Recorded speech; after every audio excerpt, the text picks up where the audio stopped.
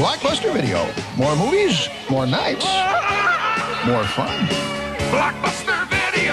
Wow, what a difference! Before Blockbuster would have everyone saying, let's make it a Blockbuster night.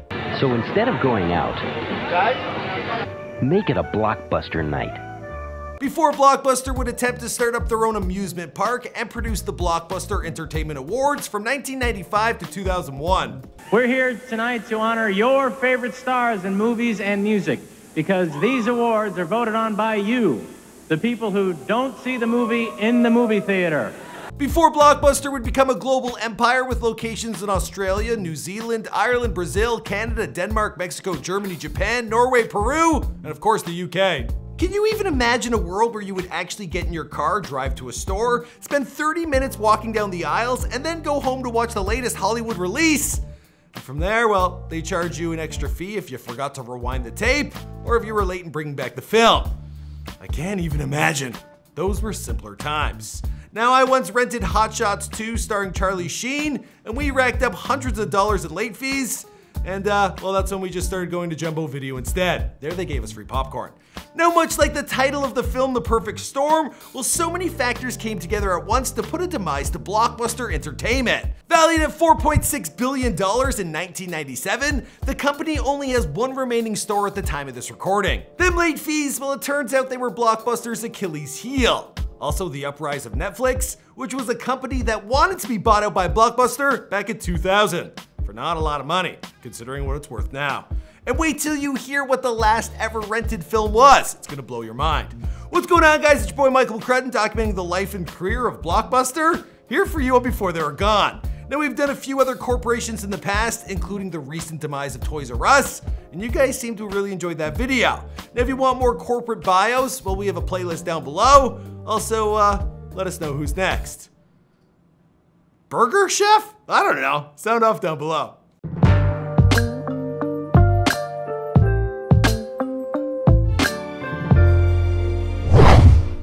The first Blockbuster store opened on October 19th, 1985 in Dallas, Texas, making Blockbuster a Libra. Now, the movie rental juggernaut actually started out as the lame-sounding corporation known as Cook Data Services, which was founded by David Cook in 1978. Operating out of Texas, the company's job was to supply oil and gas industries with software services, but business was slow due to failing oil prices. Now, his wife Sandy, she had an interest in the then thriving video rental business, and seeing it as a feasible plan, well, David started doing his research. Now, the VHS rental market was exploding, growing from 7,000 stores in 1983 to 19,000 in 1986. He bought up an existing franchise known as Video Works, located in Dallas, but they didn't like his color scheme of yellow and blue.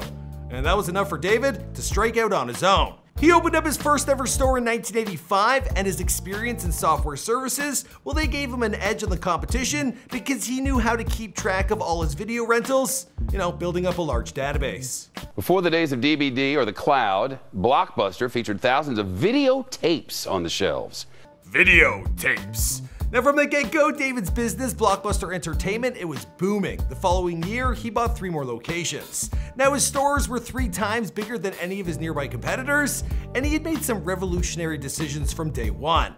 He made searching for a film an experience in itself, allowing customers to walk through the store rather than have them, behind a shelf. He also kept his store open later than his competitors, and he opted to stay out of the porn game. I mean, who wants to rent a porn anyway? Like, someone would have to return that. Ugh. After 3 years of hard work, well, David sold the business for $18.5 million. With inflation, that would be around $36 million today. By 1988, well, Blockbuster was America's leading video chain with some 400 locations. By 1992, Blockbuster had well over 1,000 stores, and it expanded overseas with another 2,800 locations worldwide. In 1994, multimedia giant Viacom, they're the guys who own MTV and Nickelodeon, well, they bought up Blockbuster for $8.4 billion, and with this came close ties to studios like Warner Bros., Paramount, Disney, and the rest. Now, deals were struck where Blockbuster, they would hand over 40% of their earnings back to the studios, and the analytics that came with the rentals. and this was in exchange for them to get them beautiful early releases. Now, another big success for the company was a court battle against Nintendo, which birthed the beginning of the video game rental boom. They've got more video games for rent than anyone in the world, and now every Blockbuster's getting tons of the coolest new video games, and you can play for 3 whole evenings. A little off topic, but 1994 was and will forever be the best year in the history of film. All my faves, they're from 1994. I'm talking Forrest Gump, Interview with the Vampire, The Lion King, Shawshank Redemption, Pulp Fiction. Then there were the 3 Jim Carrey classics, Dumb and Dumber, The Mask, and Ace Ventura: Pet Detective. It's also the year I made my big film debut in The Santa Claus. That's a whole different story. The fine folks at Blockbuster, they were rolling in dough. In 2000, the company had earned $800 million in late fees alone. Yeah, that was 60% of their total revenue. Now, the company had literally changed the movie business forever and further strengthened the world of blockbuster films. You know, the era we're living in today. Now, Nathan Adams of Film School Rejects, he summed up its impact nicely in the following words. Blockbuster was once an unstoppable giant whose franchises swept across the country, putting mom and pop video stores out of business left and right, by offering a larger selection of new releases, pricing them at a lower point due to the volume they worked in. Gone were the fragmented, independently owned shops that were often unorganized treasure troves of VHS discoveries. In their place were walls of new releases, hundreds of copies of a small handful of films. Everyone watching the same thing, everyone developing the same limited set of expectations. They put focus entirely on what was new rather than on discovering film history. Whew, yeah, that was deep. Now, with a new movie hitting the shelves at Blockbuster, people were flocking to their stores. Even Stifler's mom's little buddy, he was there. Straight. It's straight.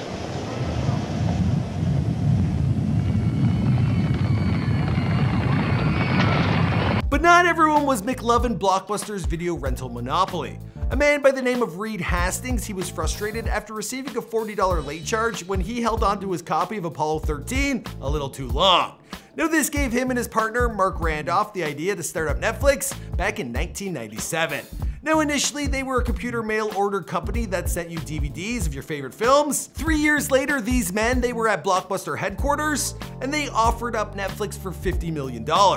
Apparently, they were laughed out of the room. Now, as we all know, Netflix was onto something, and DVDs, they were changing the game. Now, the big Hollywood studios, they wanted the same deal of a 40-60 split like they had with VHSs, but for DVDs. And Blockbuster, well, they were feeling so cocky, they turned that offer down. Now, the studios, they didn't like that, and they responded by lowering their DVD wholesale price in order to compete with the rental industry. Now, Blockbuster was late to the game on DVDs, and this was one of many missteps they were about to make.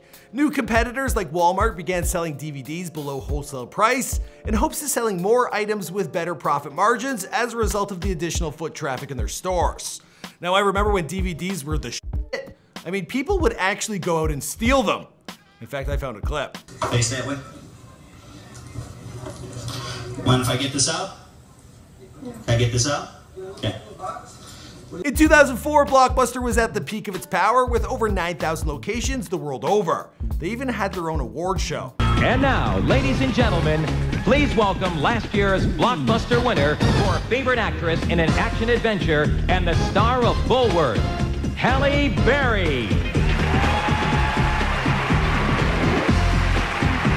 Despite all the glitz and glamour, competition was closing in. Netflix had gone public in 2002, and in an effort to win back consumers, well, Blockbuster decided to abolish late fees. But it wouldn't last. No more late fees! No more late fees! Now, customers weren't happy for long because they soon found out that although they weren't paying a late fee, they were now being forced to pay a restocking fee. Also, the full price of the film if it went after 30 days. Now, learning from their mistake on missing out on the DVD revolution, well, Blockbuster doubled down on Blu-rays, bought up all of them. And, people like them, but it was still too little too late. Now, the no late fees policy, it didn't last long. They brought it back. Then in 2010, Blockbuster filed for Chapter 11 bankruptcy protection, looking for $1 billion in debt relief. Video rental chain Blockbuster has filed for Chapter 11 bankruptcy protection. Chapter 11 allows the company to reorganize its debt, so Blockbuster isn't going away anytime soon. By 2013, stores were closing all over the world, and what remained of the company, well, they made efforts to catch up with the internet. There was Blockbuster Rewards, Blockbuster Online, and in 2011 they set up Blockbuster Movie Pass. This was to compete directly with Netflix.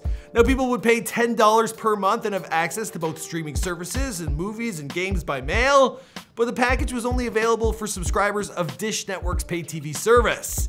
And its endeavor, well, it folded the following year. Now, at the time of this recording, only one store remains open in good old Bend, Oregon. Yes, there were 2 more stores open in Alaska, but the Anchorage Daily News reports that's going to change on Monday when both of those locations close. No. Now, this is an independently owned location. They're just borrowing the blue and yellow and the Blockbuster name. The last official Blockbuster video store to release a rental, well, the movie was This Is the End. You know, the Seth Rogen film? How fitting. As for the rest of the story, well, we're gonna wrap this one up here because this is Before They Were Gone. My name is Michael Marquardt, and we make all sorts of celebrity bios here for you on this channel. We do a few corporations now and then when you guys request it, and this one was requested a bunch. Let us know who's next in the comments down below. Be sure to see you guys in another video, and I think that's it. Okay, bye. Also, let me know what movie you rented at Blockbuster, or any memories. Look at old memory lane. I saw the Blockbuster video store, and it was closing down, and now it's a paint store.